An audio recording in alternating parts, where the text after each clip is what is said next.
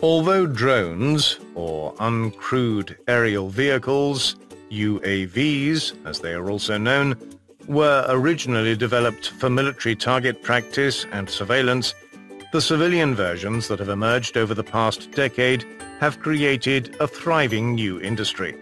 Commercial UAVs, especially the hovering type, are used for jobs ranging from inspecting power lines, buildings and crops, to aerial photography, transporting medical supplies, and even delivering pizzas.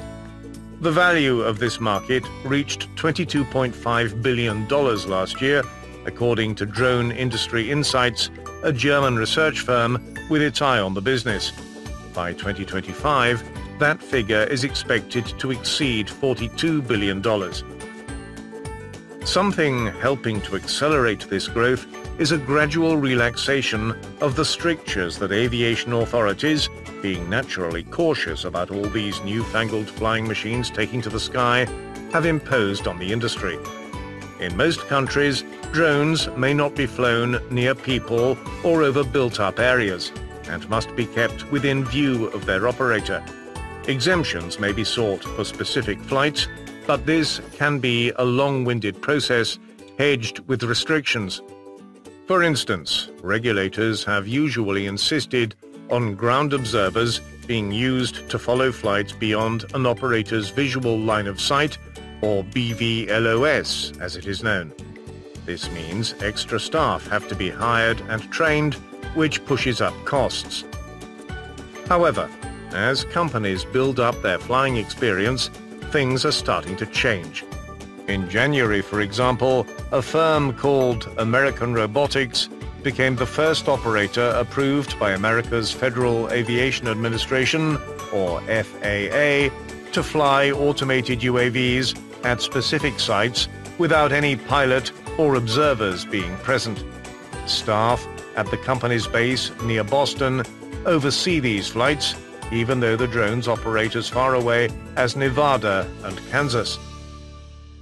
At the moment, American Robotics flights take place in rural areas. Their purpose is to survey farmland. The company's quadcopter Scout drones wait, charged up and ready to fly, in boxes located on customers' farms. At the beginning of a mission, the box lid slides open and the drone, sitting on its landing pad, is raised for takeoff. Once flying, it scans the customer's fields with a variety of sensors, gathering data on crops and growing conditions. When done, it returns to its box, the lid closes, the data are processed and passed to the farmer, and the drone is recharged. To avoid aerial collisions, the Scout system employs ground-based acoustic sensors which can hear the engines and propellers of approaching planes from a distance of several kilometers. This allows the position of an incoming flight to be plotted, and if necessary, the drone is instructed to keep clear. The company also plans to survey buildings and other infrastructure. Up to this point, says Reese Moser, its chief executive, the industry has been scratching the surface of autonomous drone use. Something similar is happening in Britain. In April, the Civil Aviation Authority, or CAA, authorized a firm called Sees.Ai to carry out routine BVLOS flights, albeit at specified locations. These include a large construction site in Surrey to the southwest of London. It is a big step forward and allows us to fly as often as we like without prior authorization, says John McKenna, the firm's chief executive. For the time being, an observer is required on site, but that person need no longer be in constant contact with the flight monitoring team at the company's base near Chichester on the south coast. The firm hopes that this requirement will soon be lifted. As its name suggests, Sees.Ai relies on artificial intelligence to operate its UAVs. To navigate, the craft employs several cameras and also other systems, including GPS, radar, and LiDAR, which uses light instead of reflected radio waves, to build up three-dimensional images of their surroundings. The drone's software is trained to recognize structures and obstacles, including other aircraft, and to take evasive action if needed. This also lets the craft fly inside tunnels and under oil rigs, where GPS and radio control signals are easily lost. Although the COVID-19 epidemic has delayed some projects, it has spurred others along, especially the delivery of medical supplies. Antwork Technology, which in 2019 received the first license granted by China's Civil Aviation Administration for urban UAV trials, moved quickly from dropping off orders from Starbucks and KFC around its hometown of Hangzhou to ferrying blood supplies and samples. Antwork placed automated drone ports that resemble small shipping containers in the car parks of some of the region's hospitals and laboratories. Medical staff post samples and supplies through doors in the sides of these ports. They are then loaded automatically into a drone sitting on top of the container.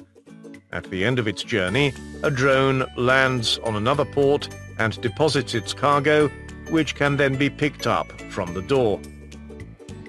Antwork's drones, which navigate using GPS and cameras, are governed by a computerized scheduling and monitoring system. 2 people at a flight control center keep an eye on up to 8 drones simultaneously, although for the time being, the company also uses some ground observers. Antwork says its drones have cut to a few minutes the time taken to make hospital deliveries that once took half an hour or more by road. Several big outfits in the West are also keen on the drone delivery business. Amazon, UPS, and Alphabet, Google's parent, all have projects in development.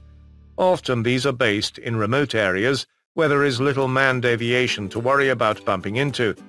UPS Flight Forward, for instance, works with local groups delivering medical supplies in Rwanda and Ghana. Some Nordic countries, where the skies are also relatively clear, have been especially drone-friendly. Alphabet's drone delivery subsidiary, Wing, has begun its 3rd year of flights in Helsinki, dropping off groceries and food to homes and some public sites, such as picnic areas. Wing's drones employ a hook on a cable to pick up goods from merchants and deliver them to customers. The drones fly at an altitude of 30 to 40 meters, which is well below that at which crewed aircraft typically operate. But just in case, the team overseeing the operation is plugged into a ground-based radio that monitors transponders broadcasting the positions of any aircraft in the area. Wing is also investigating the use of miniature transponders on its drones.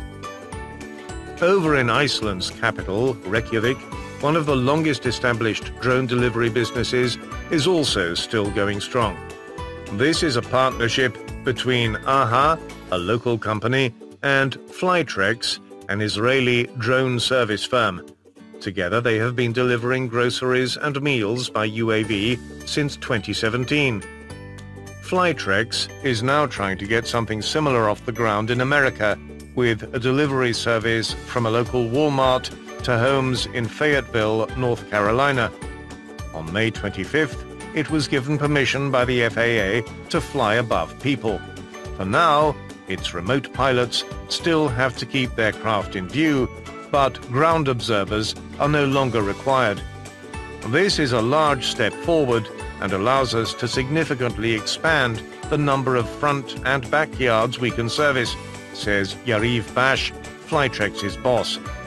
The firm's drones navigate using GPS receivers and other sensors, but not cameras, because of fears that Americans might consider them to be intrusive. 4 days earlier than Flytrex, on May 21st, MANNA, an Irish drone delivery company, obtained a new type of European Union operating certificate. Within certain limits, it allows the firm to authorize UAV operations on its own recognizance. MANNA has been delivering food and groceries in suburban Galway for the past year, carrying out more than 35,000 flights, and now aims to set up operations in other cities. For such progress to continue, operators will have to prove their UAVs have as good an ability as crewed aircraft to detect and avoid one another. The levels of safety are not going to change between piloted aviation and remotely piloted aviation, says David Tate, Head of Innovation at the CAA. Mr. Tate is open to alternatives about how drones might do that, but thinks it will involve a mixture of technologies, including some that firms like Sees.Ai and Wing are developing. One difficulty is that light aircraft flying in uncontrolled airspaces sometimes operate under so-called visual flight rules. These absolve pilots of the obligation to carry transponders and other instrumentation as long as the journey is being made in conditions of clear visibility and they keep their eyes peeled. Iris Automation in California thinks it has a solution to this problem, which is to give UAVs the equivalent of a sharp pair of eyes. These come in the form of 5 small cameras that create a 360-degree view around a drone. This panoptic image is scanned constantly by AI software, which has been trained to recognize different types of aircraft from several kilometers away. The system can calculate an incoming aircraft's range and heading and automatically adjust the drone's flight path if a collision looks likely. Costing from $9,000, this is a reasonably inexpensive piece of kit in aviation terms. It is already fitted to some drones, but John Damush, Iris's boss and himself a pilot, is also testing it on a 2-seater Piper Cub. He thinks drone tech like this could help crewed flight too, because unlike Iris's drones, pilots don't have eyes in the backs of their heads.